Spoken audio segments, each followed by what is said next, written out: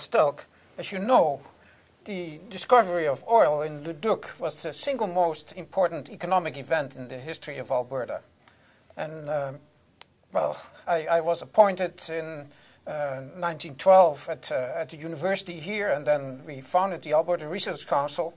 And there was many people, they believed that Alberta was barren of mineral resources. We at the Alberta Research Council, the Alberta Geological Survey, we always believed that there were mineral resources in the province. Well, of course, Turner Valley was producing already by the time the Second World War came around, and gas, Medicine Hat, and we have looked at all the salt and all these things. We've written that up, but I think one thing that just exemplifies that is the discovery of the oil there in Leduc. And you were one of these guys that were on the great oil chase there. So why don't you tell us about that? Well, we were kind of fortunate in that I was appointed to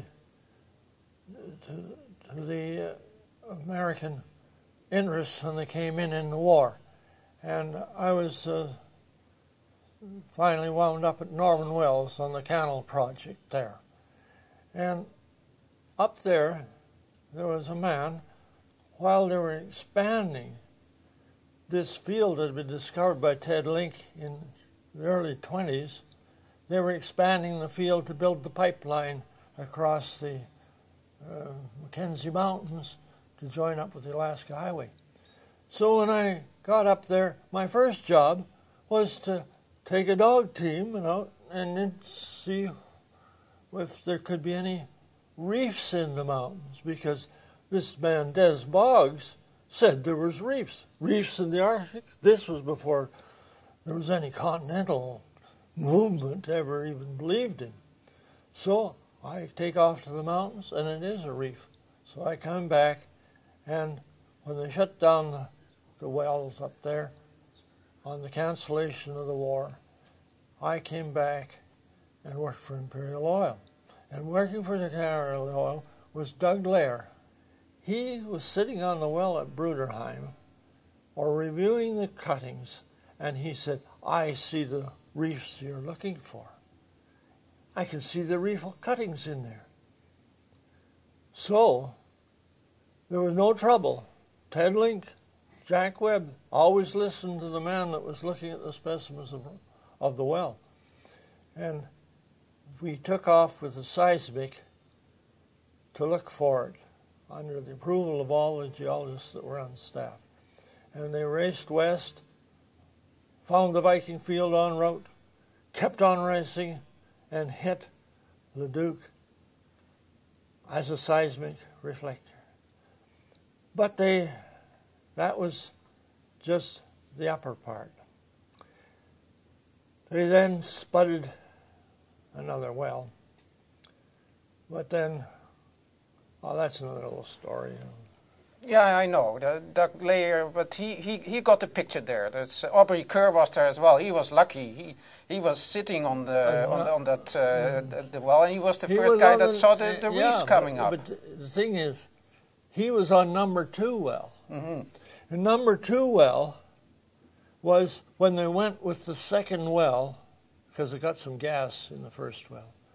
And he went in the second well, and they drilled down, and they hit red beds. Well, of course, the eastern people knew that if you were in red beds, you were in the Silurian, so there couldn't be any Devonian reefs here. So, however, the well had been spudded originally to be drilled in that legal subdivision. And when they got there, the engineer said, "That's the middle of a slough." And he moved it to the west side of the slough. If he drilled the well there, it had been a dry hole.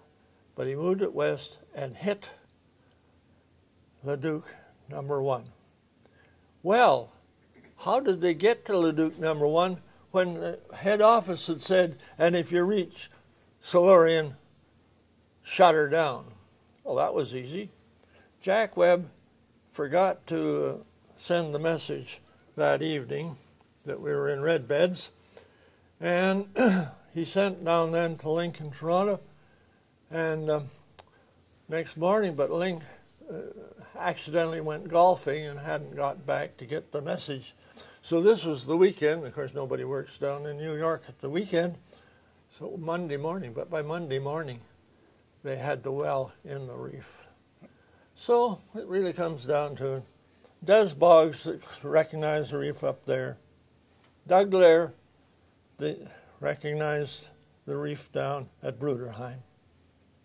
And the unknown engineer that moved the well west just to keep out of the slough. They are the three discoverers of Leduc. Yeah, that's indeed.